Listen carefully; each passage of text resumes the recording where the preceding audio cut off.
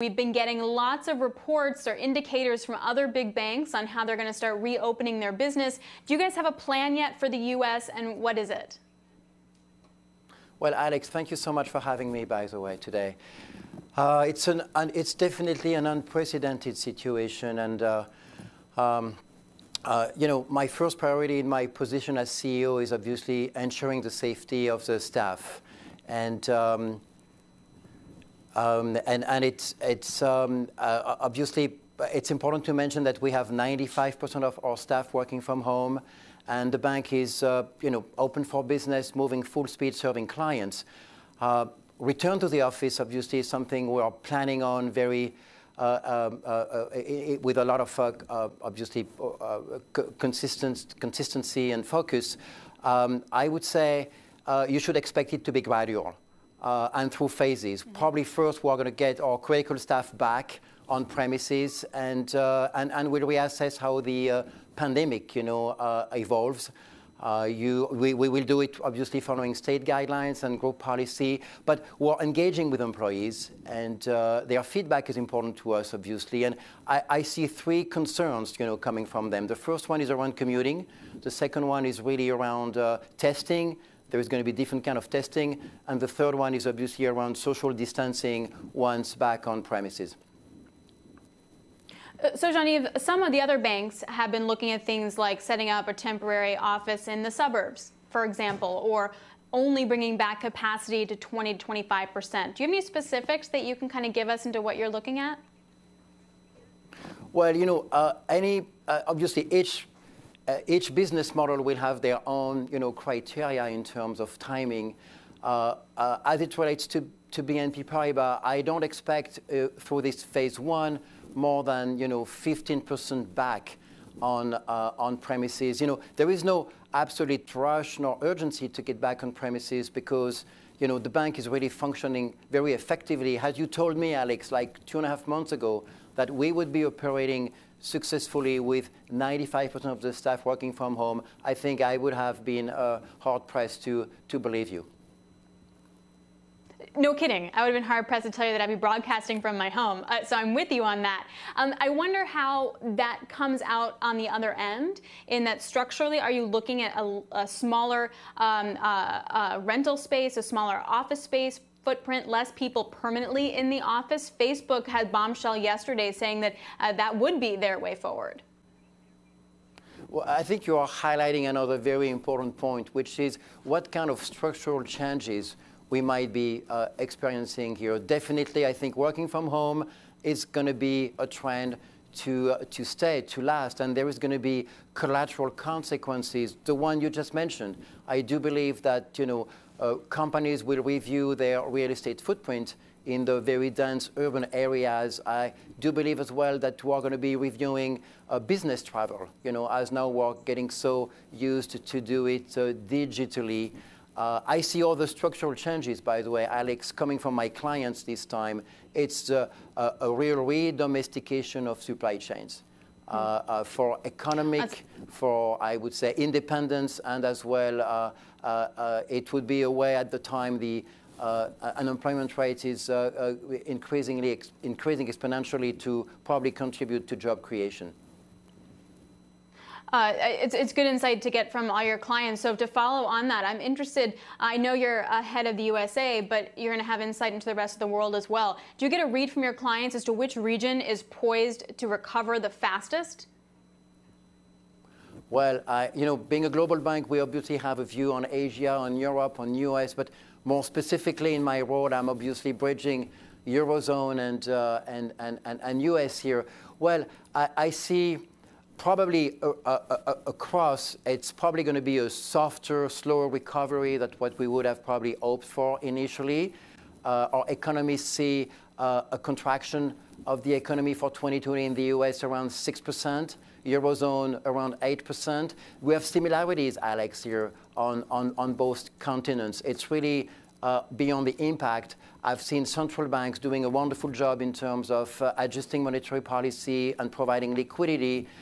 We've seen, governmental programs, including at the EU level, to really support the economy. There is one difference I would like to highlight, though, European versus US.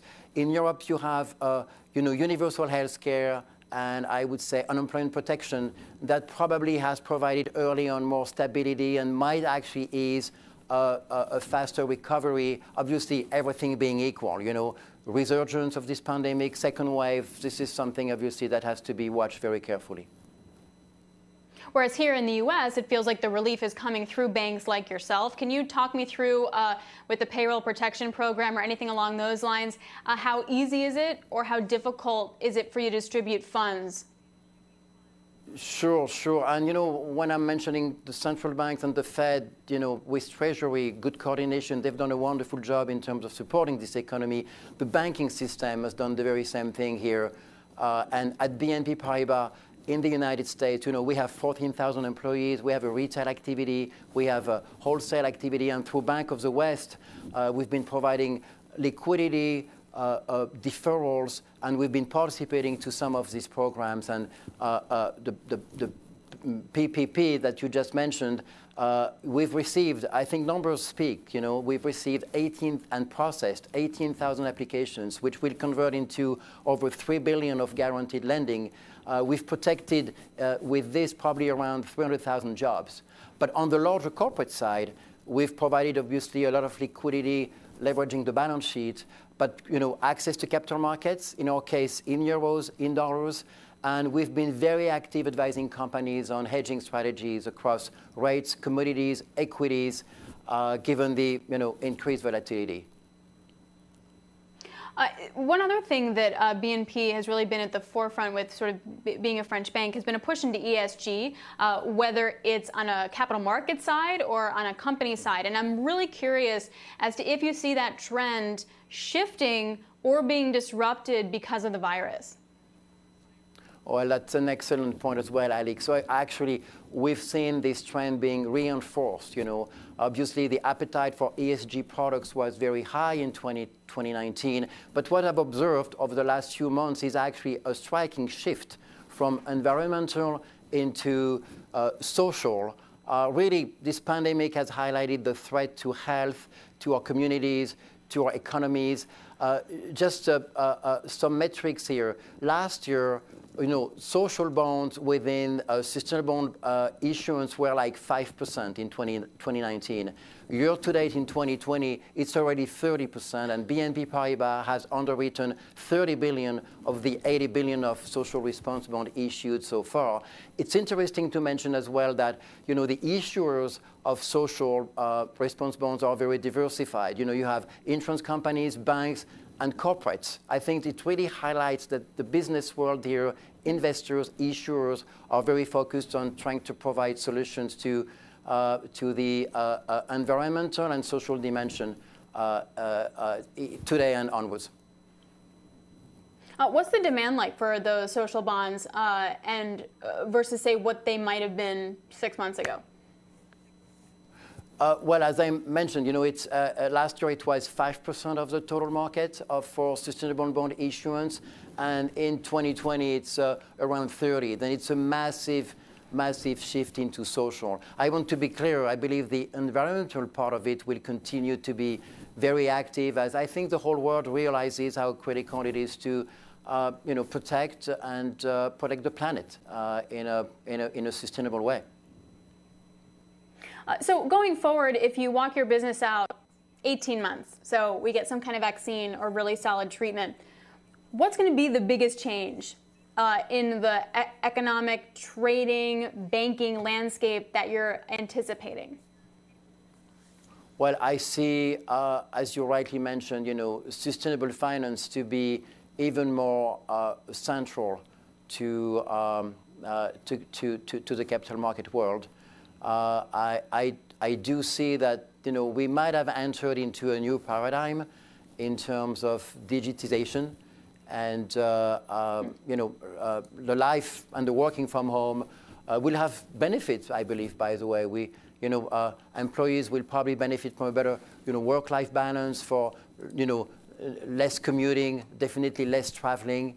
And as I mentioned, I think some of the key criteria of a global world will be reassessed, and I believe supply chain will probably be the first one to be changing and evolving.